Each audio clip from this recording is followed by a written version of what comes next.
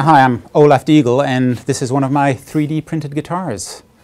It's a project I started. I'm very passionate about 3D printing and what it can do for industry in all sorts of different areas. And as an experimental project, I decided, can you actually print a working 3D guitar with the technology? And it turned out so well that we decided there was something worth starting a little business out of, printing essentially custom-made guitars, where we make each guitar to the customer's specification with whatever they want in them. So the way 3D printing works is conventional manufacturing. You start with a block of material and you cut away everything you don't want, so there's a lot of wastage.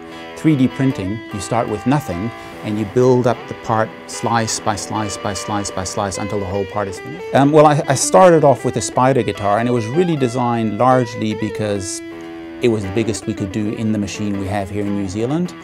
And I always sort of decided I'd go for a slightly heavy metal type themed guitar, and I thought the spiders was quite appropriate. So we have a spider web and we have a lot of little spiders inside.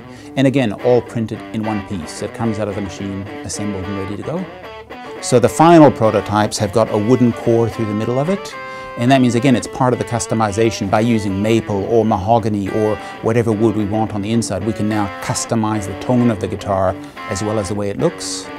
At Massey University in the School of Engineering and Advanced Technology, we're doing both research on the technology, so developing new 3D printing technologies. So things like, for example, we're developing a machine to print in rubber, so you can print rubber parts or soft rubber parts. Also, we're doing a lot of research on applications. So how can we use this technology for the benefit of New Zealand? So because this changes business models. You can imagine that a company, instead of having hundreds of spare parts on a shelf, have one of these machines and print the parts as they need them. So it's really a game changer in terms of how we do business in New Zealand. So we've got a big interest in how we can use this technology to maximum benefit. 3D printing can be used for absolutely anything you can imagine. Literally, if you draw it up on the computer, you can make it. So I've got a little example here. It's a bit of a strange example. This is a little radial engine. It's just a prototype, but you see when you turn the handle on the back, all the pistons move. Now this whole thing is printed in one piece, comes off the machine, assembled, ready to go. And it's being used, the technology is being used today. I mean, they print hearing aids with it, they print hip replacements with it. Today, it's used for anything that's high value enough. So if you're buying a warehouse rubber duck, probably not the technology to use to make that. But anything that's of a high value, anything of a guitar typically is a reasonably high value item. It's now affordable to make a lot of products using this technology.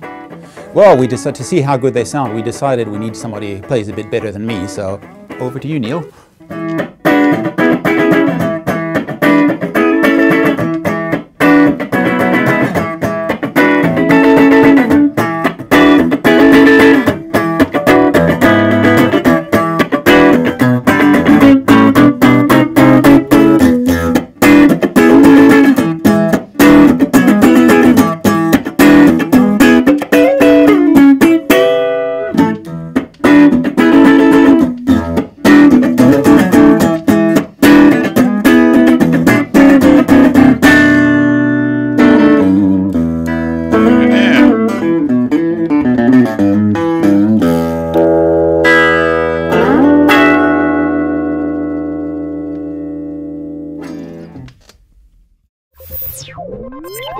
You